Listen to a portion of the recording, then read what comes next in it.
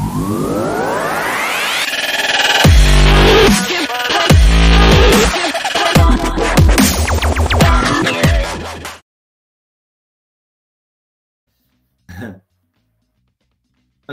do we have questions from people for that sort of block of speakers? Is there anyone with questions? If so, why don't you turn on your camera and smile at us? In fact, it'd be good if the speakers who are here could do that so that we can answer any questions or discuss anything there. I've seen a question earlier in the chat asked by Andreas Kainz about a GS formula bar, but this was for previous talk. Yes, it was for my talk. Yes. So first question was, can we hide toolbars and show them like browsers do, swipe up, down? So this was really related to the mobile design improvements talk. Yes. So this is a nice idea. I think we have even discussed this internal and even in the community meetings. That will be nice that in some occasions, when you are on mobile and you are, scrolling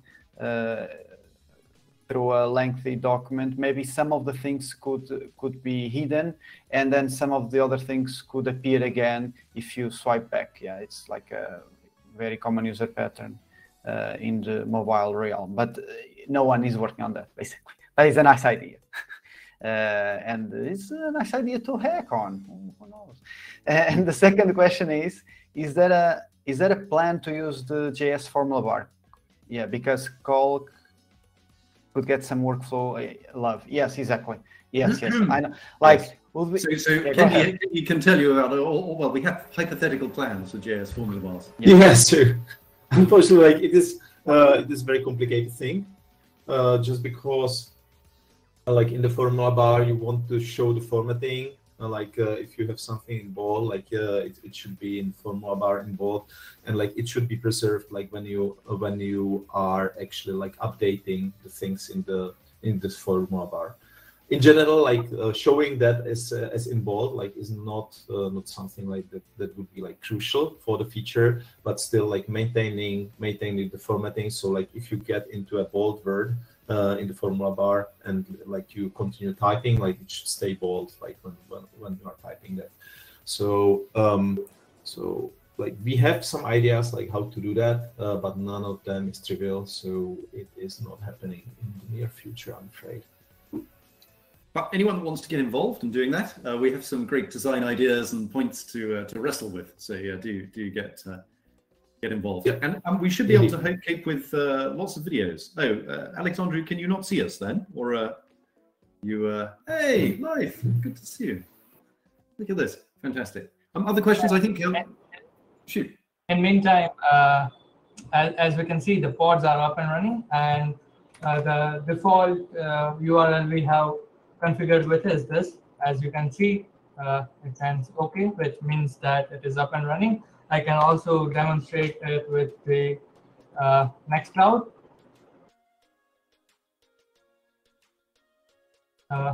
So it is up and running already, and this is a document. Let me just try to add another user there, and you will see it still works. Cool. So I think Nicholas was asking if we support Kubernetes, and the answer, of course, is yes. And we have people out there using it, even, which is extraordinary. As you can see, there are different users, and I'm editing, and you can see changes in the board. So collaborative editing feature works too. And by default, Collabora is currently providing two configurations for HA proxy, and another is engines, which I introduced this morning. So I think that's it from my side, and thank you. Thanks so much, Pranam. Really cool. And it's not at all easy to make all of these things work. I think if you unshare your screen, Pranam, it's possible we can see more of each other, which would be kind of cool. What with this lonely world of horrific COVID lockdownage that we live in. So cool. Or maybe we can't. How does one play with this? If you click hide presentation with a little minus at the top, then you can see bigger people, which is cool. So yes, Nicholas, we do support it, and I think we should probably market it more. You know, that we do probably. So yeah, I think I'm sure Cora is taking notes somewhere in the background, and that's probably one of the things that we should get done. What other questions? Any other questions from people on any of that?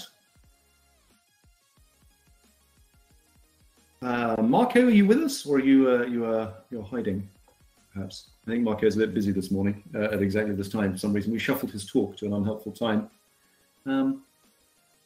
So I think Andreas was asking about the dark theme for Collabora Online. Yes. I have my third question. Nobody answered. Dark theme. Do we want to prepare a dark theme for Co? Or Yes.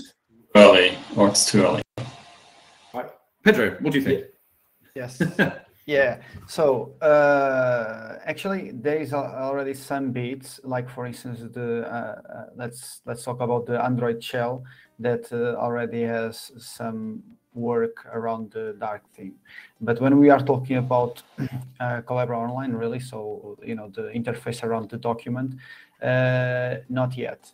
There was some efforts, but still, I guess we just have too many things to hack before arrive to that stage. And we would also would like to have not only just dark mode in a way that we just invert everything, even if it looks bad. We want to have it nicely, and this includes even maybe even inverting the color of the document itself. Because what's the point of having dark mode when the interface is black and then you have this shining A4 document burning your cornea? It's even worse. Yes. Yeah, but having said that, the biggest blocker for this so far was the sidebar.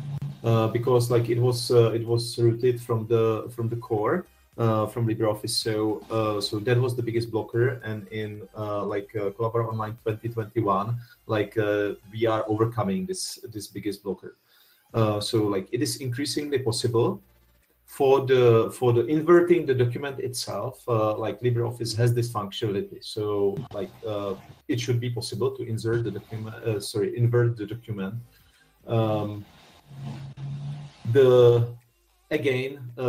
It is not trivial because this has to be somehow per view. So some of the users would like to be in the dark mode, and some of the users would like to be in the not dark mode.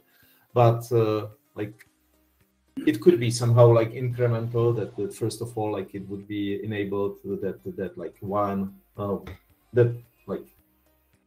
there would be some server-side setting for this, or I don't know, per user or whatever, with this possibility. But for the UI, I think it is increasingly possible. So, Andreas, if you are somehow interested in this, talk to Pedro how to proceed with that. I think in CO 2021, it's now.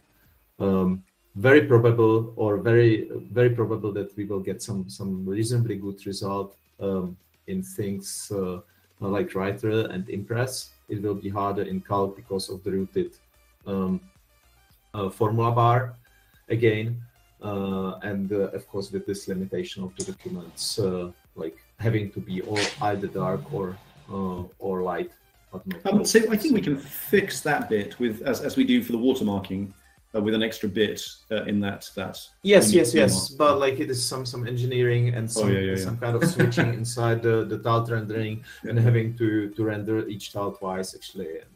What the hell intersects with theming as well? What happens in if you have a dark mode in your outer frame and you're starting to push colors through? How do those two things intersect? I don't know. Pedro smiles and nods. Yes, it's not entirely clear, but anyway, for mobile devices where we have one user and one theme, we should get something really cool, which I guess is the big use case of people lying in bed reading their docx, ODT, whatever at night and not wanting to disturb their spouse or whatever it happens to be. So, yeah. Yes, Cool. we have one more question here from Nikos. So, as the sidebar is JS HTML now, will the other old tuned dialogues follow to get migrated to that as well? So, I think that the goal is that wherever is possible and wherever there is more disadvantages than advantages, yes, I think that's the direction. I think Candy can speak about that as well. The best would be if Shimon, yes, speaks about this.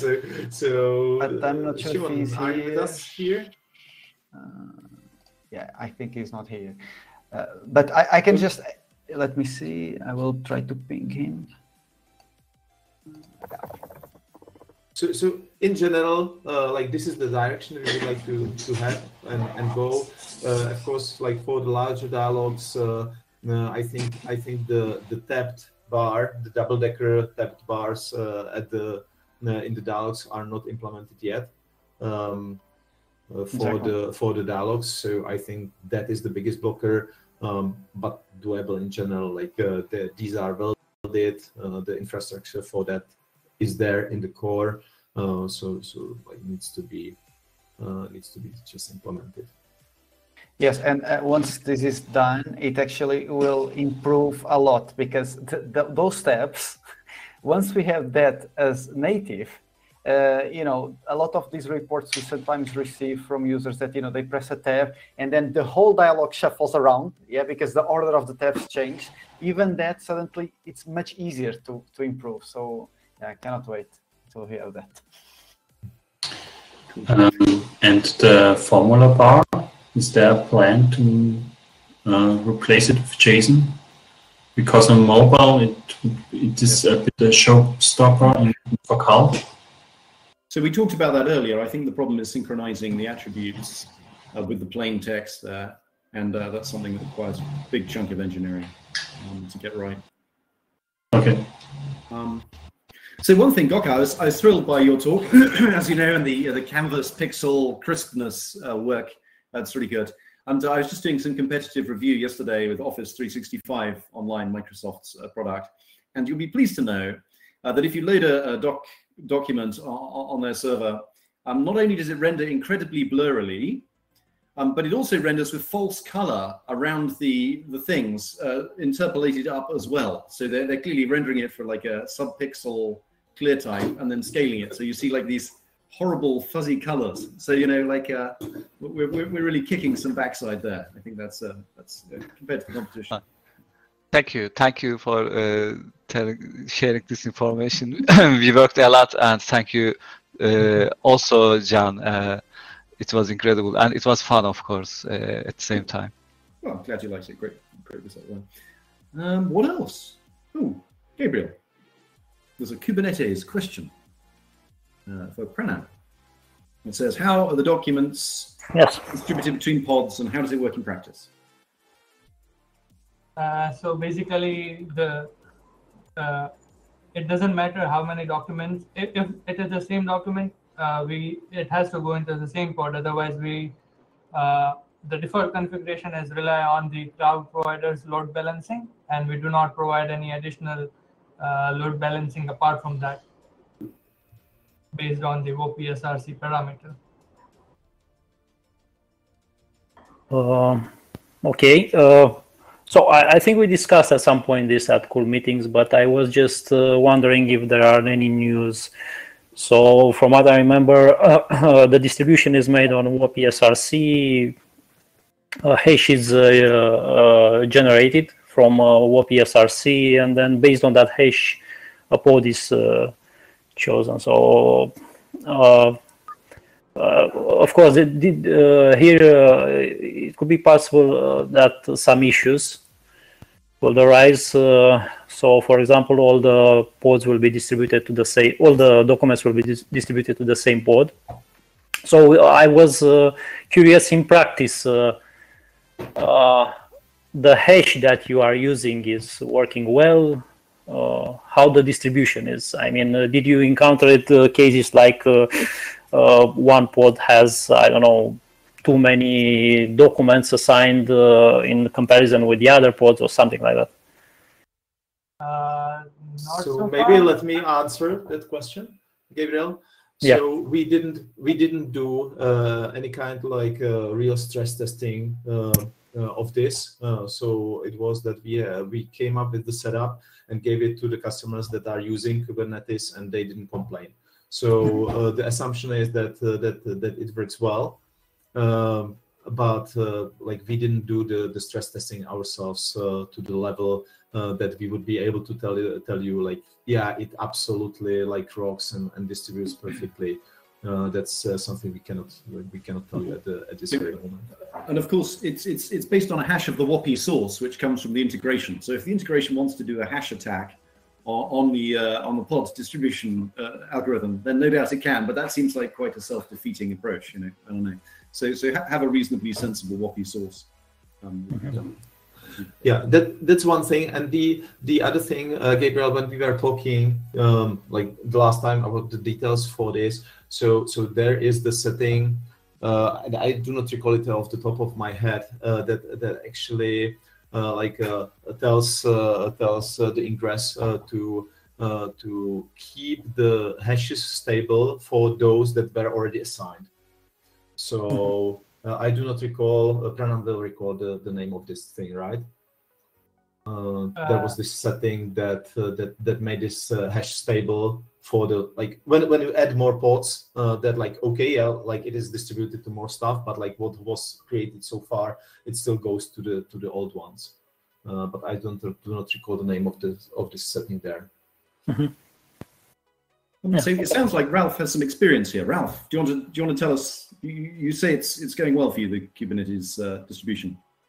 And do you want to talk or share your video, or I don't know? That sounds encouraging.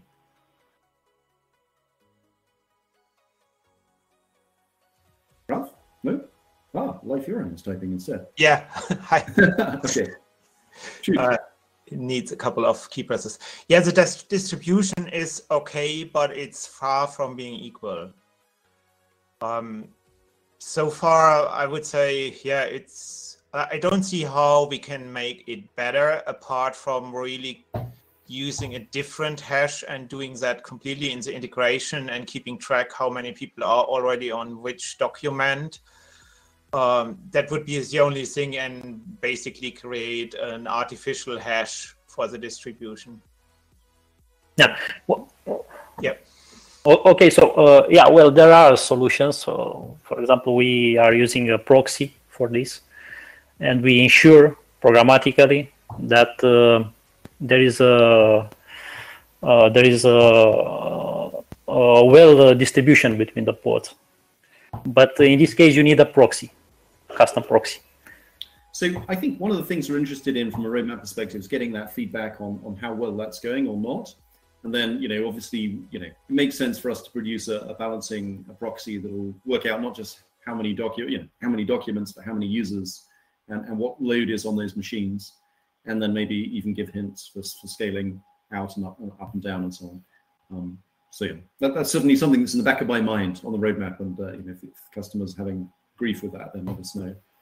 And, yeah, so we use a proxy, and the proxy also runs a script before it sends someone actually on the Collabora cluster, so that we can monitor how many documents a customer opens, and also to be able to report back to Collabora how many users each domain has. And obviously that could also be used to do a more clever approach with the hash.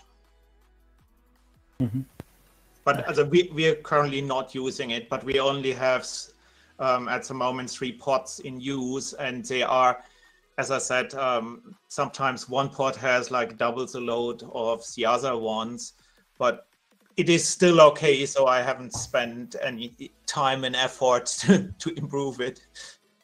So Ralph, that script sounds really, really interesting. And if you could just share your configuration on the forum, I think that would be interesting to lots of people generally. So if that's easy to do, so basically, I just, when Collabora opens the document, that URL goes to a little PHP script. The PHP script basically looks at the whoopee source, and ecover itself also sends an extra parameter which is not in the Collabora protocol, which denominates the user who is using the document, and that gets recorded in a database, and based on that I just proxy the original document through the PHP script, and from that on basically my PHP script is out of the whole equation, and everything goes directly to the Nginx proxy.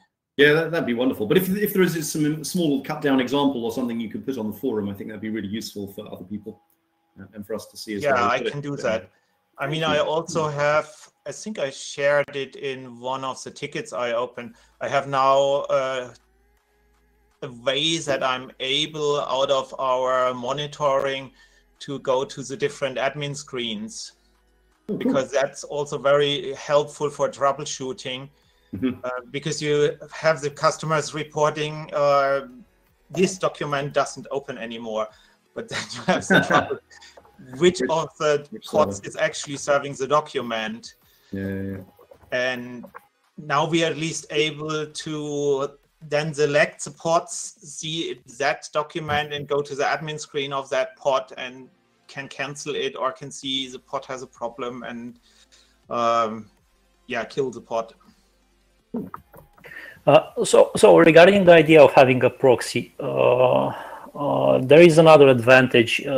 You can not only spread evenly the documents between pods, but you can take into account also the resources usage. This is something that we don't have yet, but we have in mind to do it at some point. To take into account, for example, there could be only 2 documents on a pod which can consume almost 100% of resources, and on the other pod you can have 10 documents which can use only half of the resources. So in order to take advantage of these differences, not only to spread evenly, but to spread based on resources, I think it will be a good idea to have this. Definitely. And I think it's basically like the Kubernetes scheduler. When a new document arrives, you can just select the pod which has least of the load and the most of the resources available and schedule it there. I mean, it might not help perfectly, because it could happen that 100 other users want to join that document. But yeah, we could do much better in that regard. Yeah, definitely. That's all sorts of amazing things are possible. I mean, like we could shut the document, and migrate it almost transparently to another node. If like in theory, there's no real reason why you can't dynamically rebalance the document almost transparently. I mean, not fully transparently, but if you stop typing for too long, you may find yourself rebalanced to another node and never notice. But let's see. But I think there is still one small problem. When Kubernetes shuts down one of the Collabora nodes, at the moment it seems not to release the logs, and that's a problem. Because which logs, Ralph? The whoopee logs. Ah, that's interesting. I mean, Kubernetes sends a signal, and so you would have the chance to remove the whoopee log, but I haven't really an example to reproduce it, but I can see that it's one way that the log. We were investigating in another problem with the whoopee logs, and one way you can easily reproduce it is if you kill one of the pods, then the log stays. Right. Yes. I mean, this is a lease effectively that we renew with the WOPI protocol. So, you have to renew for the customer, it means he has to wait half an hour till. Yeah. That sucks. Yeah. No, don't disagree with that. Yeah. But I think if it's a lease-based thing and you hard kill the guy who holds the lease, then that's pretty hard. I mean, if it's a clean shutdown, then we can do something. I was talking about clean shutdowns. If the pod crashes, obviously there is very little we can do. But if Kubernetes basically sends a kill signal, Collabora cleanly shuts down, then it could also It should release the WOPI locks, no doubt about it. Yeah, so we should look into that. If you file a bug, we can look at it. Yeah. Good, cool. What else? Other thoughts or questions? People? I was particularly pleased to see Shinji here from Japan. So hi, Japan. And yeah, great to have you. I guess it's very late at night. So thank you for. Oh, and Quickie, of course. Actually, I think maybe Quickie is back in Slovenia now. So good to have you here. Anyone else want to speak up, say something, type something? Right? Cool.